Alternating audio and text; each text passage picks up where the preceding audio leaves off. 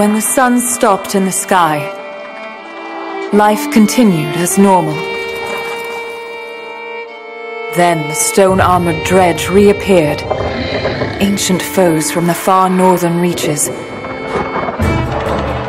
and the world was thrown into chaos. Giant Varl defenders were slaughtered, their strongholds destroyed.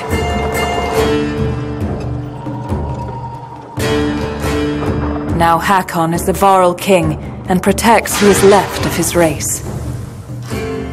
Rook, a humble hunter and father of Alet, found himself leading frightened clansmen towards safety. His caravan crossed paths with Juno and Eyvind, two of the mysterious spellweavers known as Menders, who know something about the massive, mountain-breaking serpent on the loose.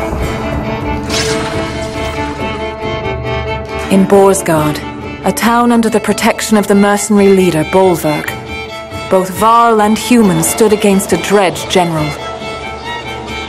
the immortal Sunder, known as Bellower. Juno devised a way to stop Bellower, but it cost the life of one held dear.